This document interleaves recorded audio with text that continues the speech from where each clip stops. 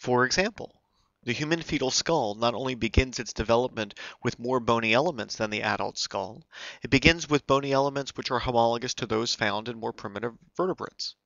The fossil record indicates that many of the bones of the human skull are composite bones, which develop from the fusion of multiple ancestral bones. Mammalian ancestors did not possess occipital, temporal, or sphenoid bones. Instead, they possessed a series of smaller bones which gradually fused to form the single composite mammalian bones we find in adult humans. Mammalian ancestors possessed, and human embryos possess, two frontal bones, two vomer bones, and two dentary bones, which fuse to form the single bones in adult modern mammals. Mammalian ancestors and human embryos possessed multiple separate elements which fuse to form the occipital, temporal, sphenoid, and ethmoid bones. Some adult humans possess atypical bony elements, which may be called sutural or wormian bones, if embryonic ossification centers fail to fuse. Human embryos and more recent mammals possess a premaxillary bone, which fuses to the maxilla in adult humans. In a gradual process lasting tens of millions of years, the bones of the reptilian jaw joint, the quadrate and the articular, became tiny bones which the first mammals incorporated into the middle ear. The angular bone of the lower jaw was also reduced. In human embryos, these bones begin their development in the region of the jaw and are subsequently incorporated into the ear, where the angular supports the tympanum and the quadrate and the articular, now called the malleus and incus, function in hearing as middle ear bones.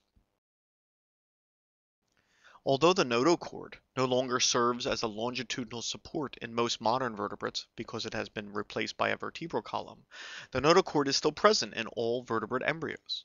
Human embryos possess a notochord running from head to tail as their initial longitudinal support.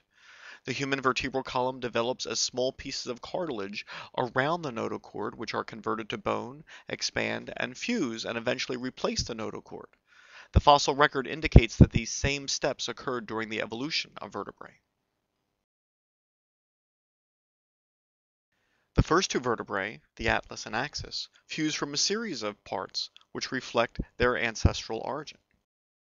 Although adult hips are composed of a single bone, the os coxa, the three separate components of this bone, ilium, ischium, and pubis, prior to adulthood are the same separate bones possessed by most tetrapods.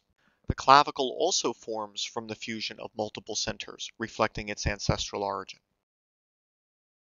Although adult humans lack the cervical or lumbar ribs typical of early tetrapods, these structures form in embryonic development and fuse to the neighboring vertebrae, forming the transverse processes of these vertebrae. Contrary to what would be expected from the intelligent design model, there is not one single mechanism which is absolutely required for the formation of an adult structure. For example, comparable adult connective tissues such as bone can be formed from different embryonic tissues, mesoderm, tailbud mesenchyme, or neural crest cells.